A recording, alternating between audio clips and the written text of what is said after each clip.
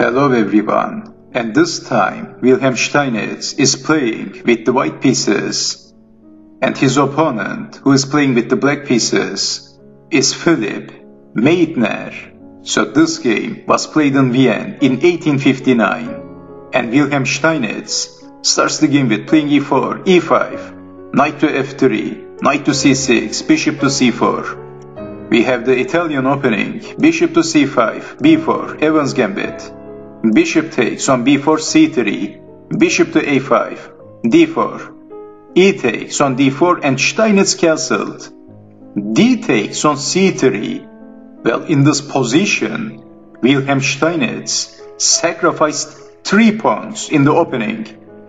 What an aggressive, sacrificial opening by Wilhelm Steinitz. What an epic opening. After d takes on c3, we have e5, bishop to b4, queen to b3 by Steinitz, attacking on f7, defending with the queen, bishop to g5, queen to f8, knight takes on c3, bishop takes, queen takes on c3, and this game is a perfect example of the quick development, for rapid development, and for creating a beautiful, active, attacking position. Wilhelm Steinitz sacrificed 3 pawns in the opening, and right now Wilhelm Steinitz has a beautiful attacking position, so black has 2 extra pawns, but in this position the black knight is doing nothing, the bishop is stuck in this position. Black has lots of inactive pieces, and black didn't castle, and black has the crumpy position. We have h6 by Philipp Meitner. Steinitz played bishop to h4, knight from g to e7, rook from a to d1, g5, bishop to g3, queen to g7, rook from f to e1, h5. But Wilhelm Steinitz is easily defending with h4, g takes, knight takes on h4, rook to g8, queen to f3, knight to a5, attacking the bishop. Well, Wilhelm Steinitz played e6, not defending the bishop. And Philipp Meitner didn't capture the bishop and he played f takes on e6. Well, what was the idea behind sacrificing the bishop? If knight takes bishop, then knight to f5, attacking the queen. If let's say knight takes on f5, then e takes on d7, that's check, also check with the rook, king to f8, and d pawn promoted to a queen, and that's checkmate. After e takes on d7, if king to d8, then queen takes on f5. So in this position, white can't even capture the pawn, because then queen takes on d7, that's checkmate.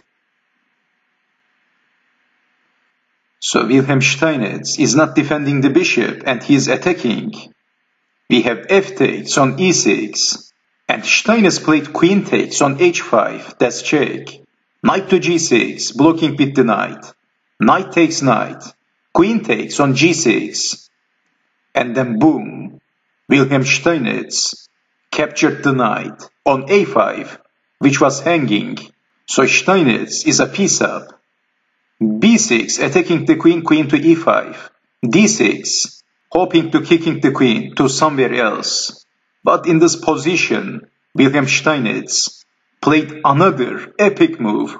Well, he played rook takes on d6, sacrificing the exchange. C takes on d6, queen takes on d6 by Wilhelm Steinitz, and threatening to capture the pawn with the bishop. And after capturing the pawn with the bishop, everything is falling apart. So in this horrible position, we have king to f7. Well, after queen takes on d6, if a6, then bishop takes on e6. If bishop takes bishop, rook takes on e6. Queen takes on e6. Well, as you can see, this is a disaster for black.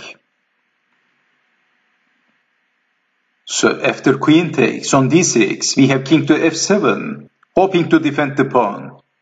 And after this move, Steinitz played queen to c7, that's check. King to f6. Why king to f6?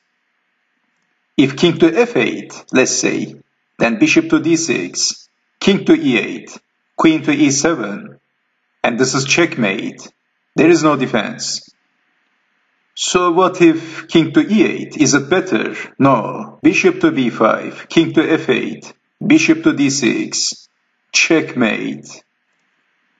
After queen to c7, this is why we have king to f6.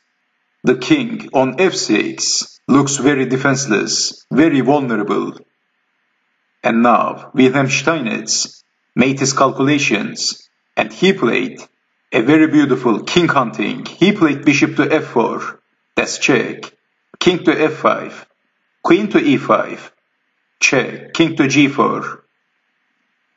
And what now? Of course, Steinitz played rook to e4. And after this move, the only defense is to capture the rook with the queen. So desperately, Philipp Meitner captures the rook, queen takes on e4, queen takes on e4, that's check, king to h5, queen to h7 by Wilhelm Steinitz, king to g4, and then f3, king to f4. And after king to f4, there is checkmate in one move.